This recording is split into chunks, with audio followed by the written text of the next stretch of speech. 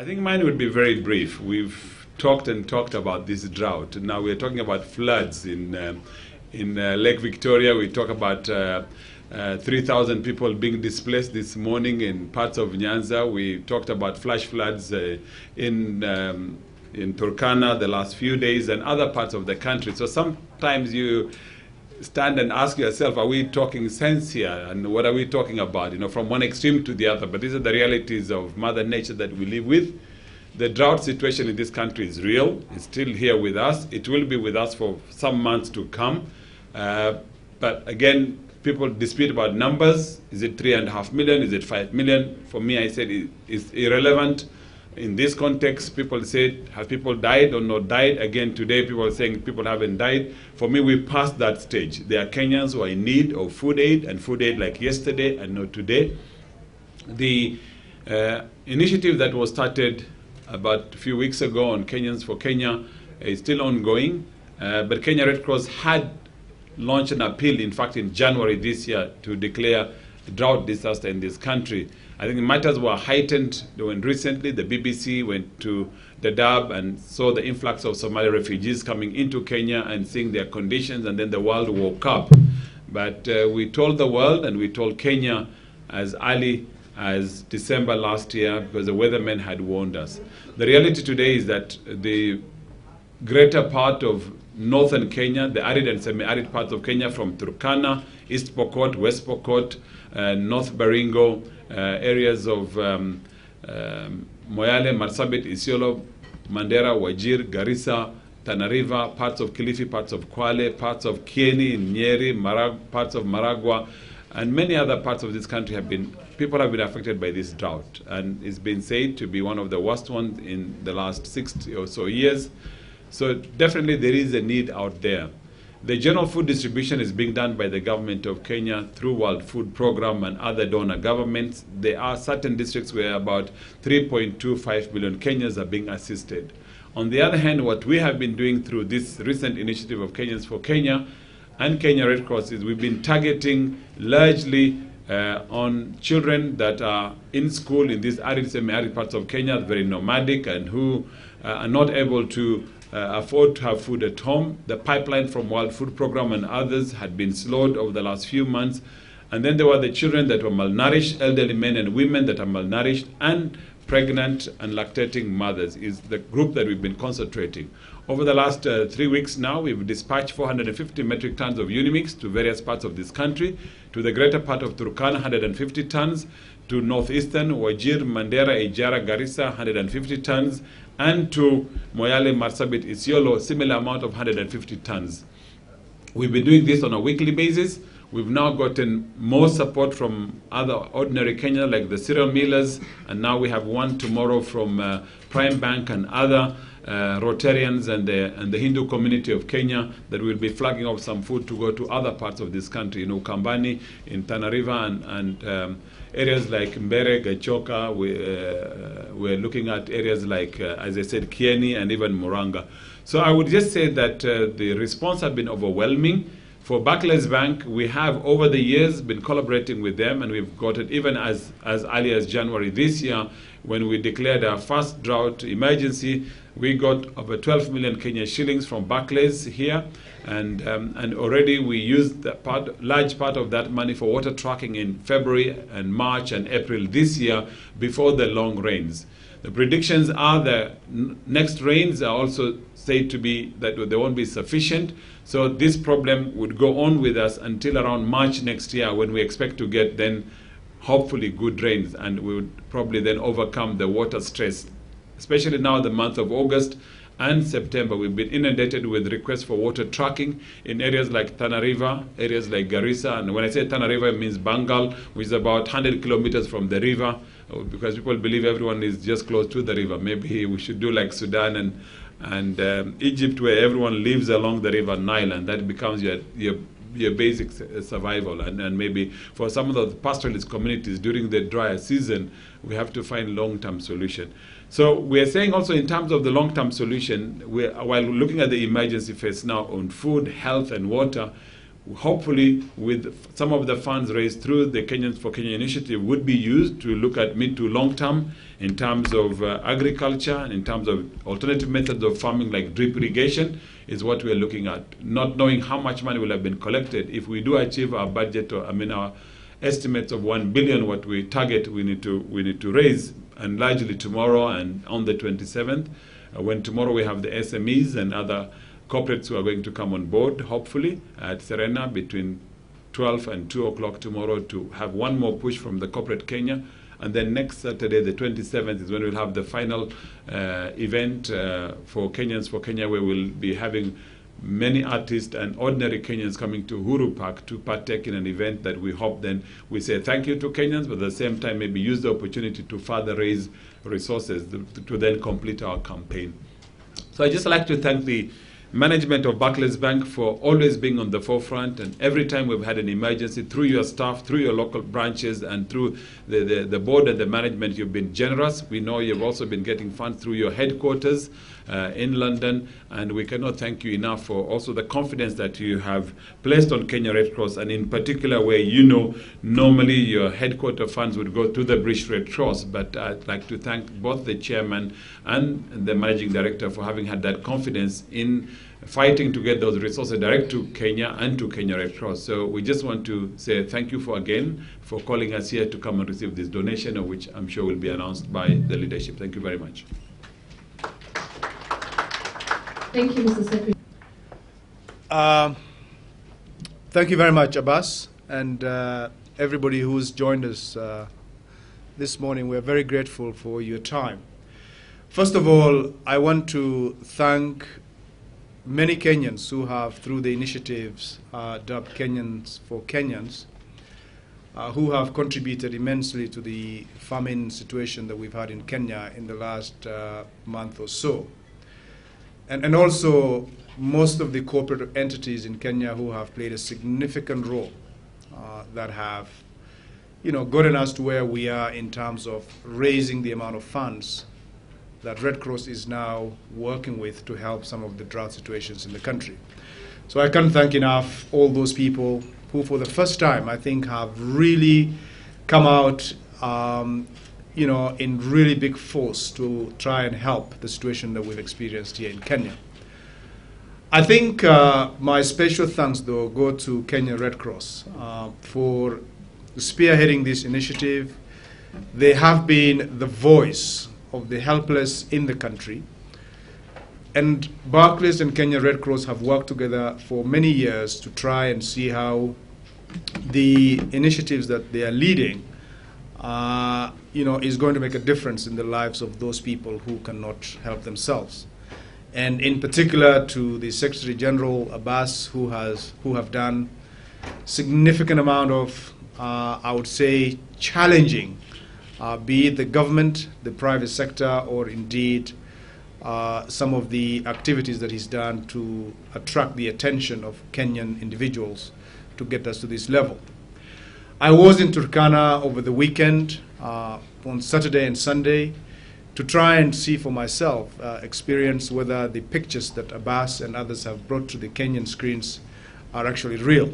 And I can confirm that what I have seen, has just taken me aback in terms of the urgent need that people have. It's, as Abbas mentioned, interesting dilemma that as people are dying of hunger on one side, others are being swept off by floods. But the reality is children, the elderly, and many people are still in dire need of help. And our role as one of the leading financial services company here is to work with very reputable organizations like Kenya Red Cross to try and deal with the situation that we have seen here. So ours is to really just make our contribution, like many other corporate entities have done in the last few weeks. We are very excited to be in partnership with Kenya Red Cross, as we always have done, and we will continue to do so because we have a lot of confidence in the work that not only the head office here does, but also the regional staff, people on the ground are actually doing. Finally, before I introduce the next speaker, I just want to basically mention the symbolic nature of why we are doing this function in this branch. One of the biggest things around our social responsibility agenda is the amount of work our colleagues and employees do in supporting the activities of many people in our communities. And we have a program called Shilling for Shilling, where every shilling that our staff raise in dealing with a specific community agenda, the bank actually matches that 100%. So for every shilling that is raised, the bank actually matches.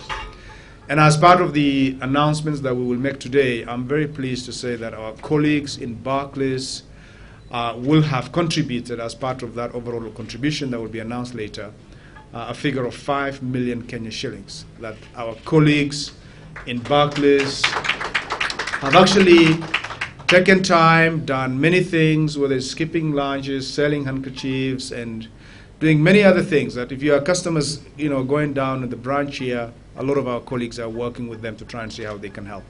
So really doing this event in this branch is just an acknowledgement of the great work that they are doing in supporting some of these initiatives. So mine is to say how pleased we are to be part of this big journey, Kenyans for Kenyans, that Kenya Red Cross and Ginadine Corporation have actually launched and initiated, that many people have come on board. And I hope that many more will continue to come on, and that in the future, some of these issues that are being started today will hopefully come to an end through some long-term sustainable solutions, which I have no doubt will, in a different forum, be discussed and debated, so that we don't see hungry faces that we have seen on our screens in the last few months. So, ladies and gentlemen, thank you very much. And I now ask a representative. Who should I ask? Huh? Yeah, a representative of the Media Association, Paul Wanyaga, to come and say a few words. Thank you.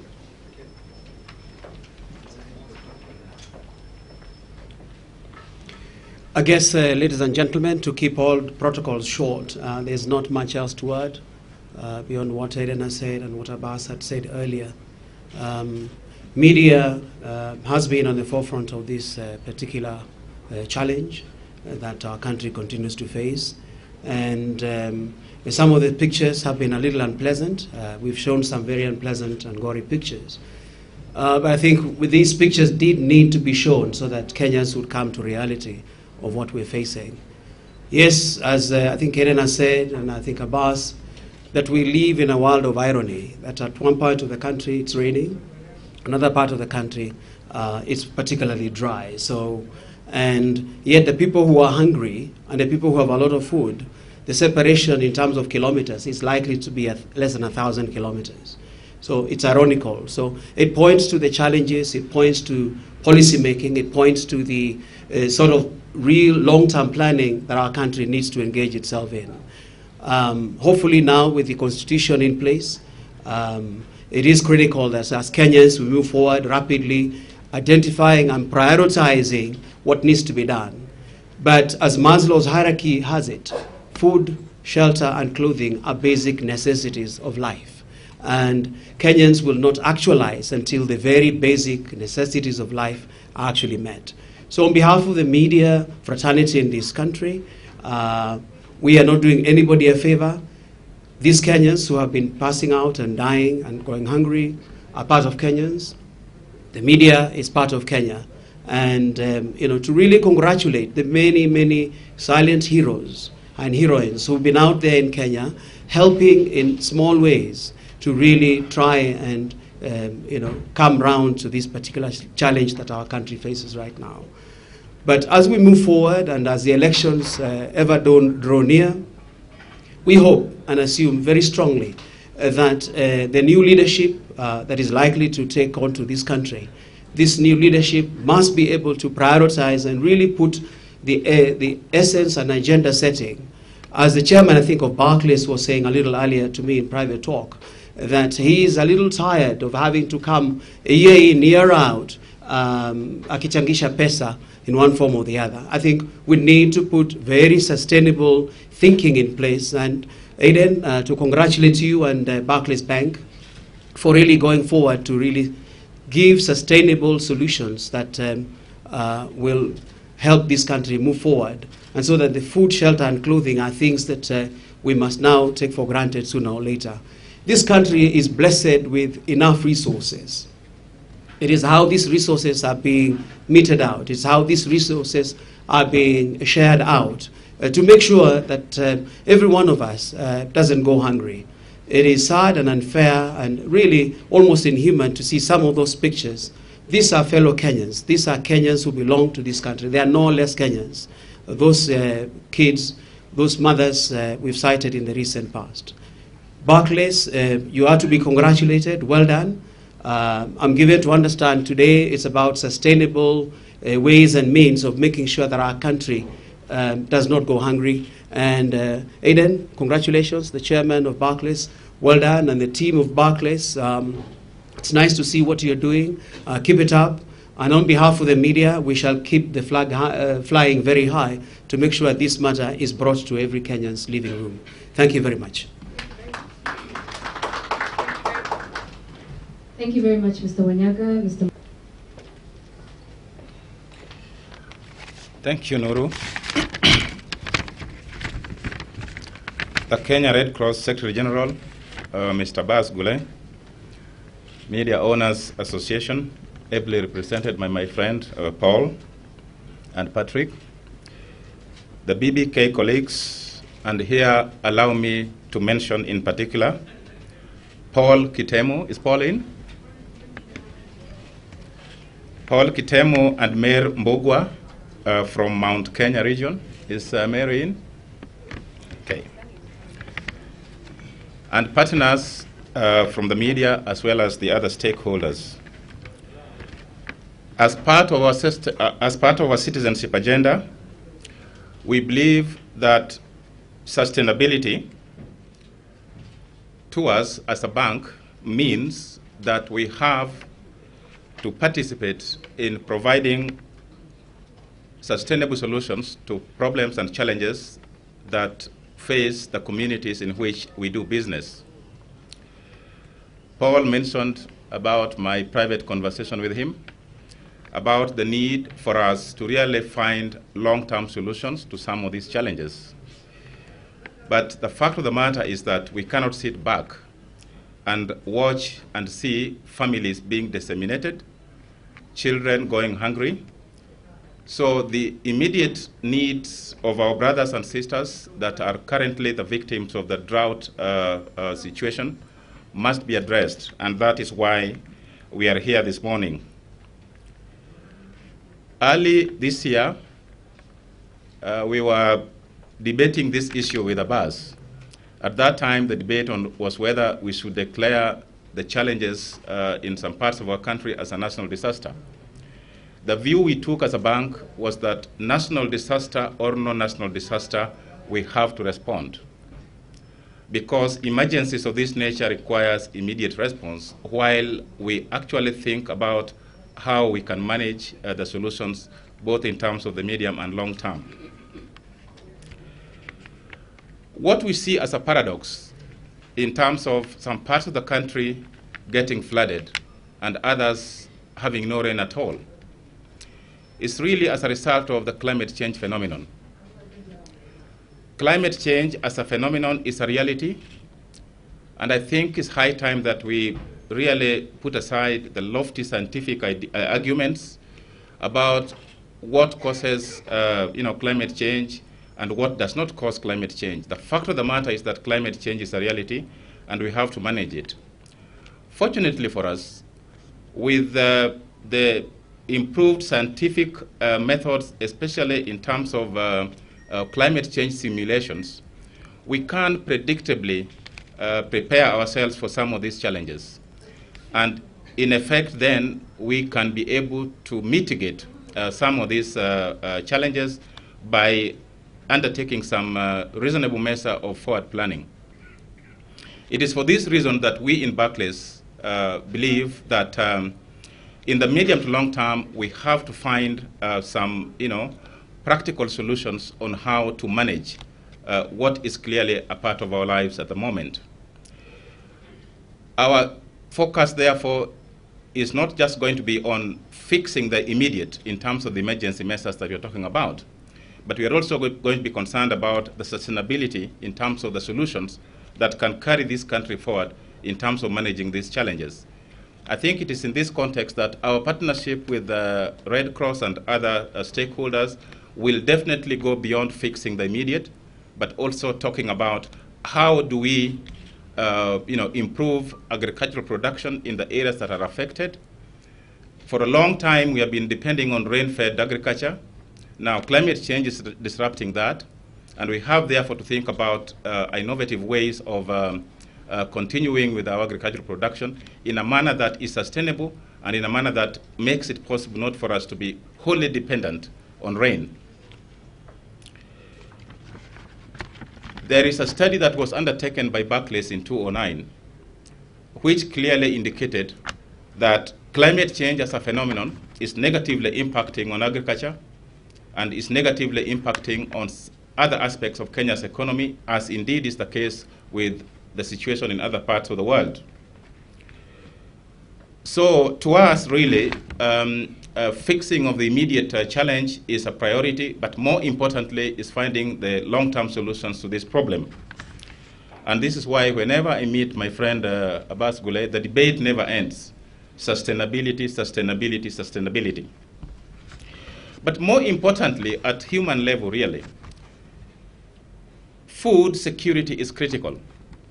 And it is not fair that a family should be getting its food supply through an external source. That dependency actually is a violation of an individual's dignity. And that's why the long-term solution must be in making it possible for communities to feed themselves. And I think that is a subject, as Eden said, that we probably could be addressing in a different forum, but it's so critical. Because by relying on an external agency to provide food to families, the dignity of these families is being violated. And really, it is not right that that should be the case. So we have to find a way of making it possible for communities to feed themselves, and in the process be able also to preserve their own dignities as individuals. For now, I think it is going to be necessary that we let you know that as Barclays Bank, we are going to be giving a total investment of some 45 million Kenya shillings towards this initiative. This contribution is going to be addressing, obviously, the immediate needs of the affected communities within our country. But more importantly, it is going to be addressing the medium to long-term solutions in terms of sustainability. And in this regard, we hope to work along with the Kenya Red Cross, as well as the other stakeholders, to really try to find long-term solutions to the challenges around drought, and how then that can be mitigated in a manner that, as I said, we can preserve the dignity of the individuals within the communities that get affected. But I think more importantly, so that we can then also be able to turn our attention to other equally important tasks that we must face as a nation. It basically now remains for me to thank Kenya Red Cross, who have been our partners for quite some time in managing some of these challenges, and also as we thank the Media Owners Association and the other stakeholders in this country in positively responding to the challenges that we are facing as a country, because together we will make a difference. Thank you very much for attending this function, and we look forward to interacting with you in other fora. Thank you. Thank you, Mr. Chairman. Mr. Golet, if you can step forward, Aiden and Chair. And we will invite our chairman to sign the check of 45 million shillings. We will note that 34 million of this money will be going towards the Kenya Red Cross for the Kenyans for Kenyans campaign. That's 34 million shillings will be going to Kenya, and 11 million shillings will be going to the other Horn of Africa countries. Makofi tafadhali, this is a lot of money.